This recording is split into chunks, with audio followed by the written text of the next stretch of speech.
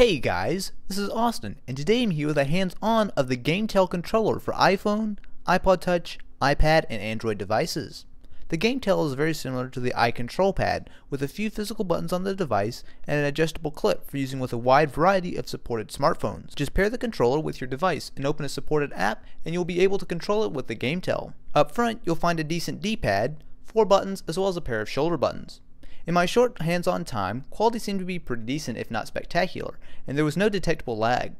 The big issue with the Gametel is supported games, as each game will need to support the Bluetooth controls. However, the iCade suite of games will work, as well as a few others such as No Gravity and Silverfish. The Gametel should be available in the United States soon for about $50.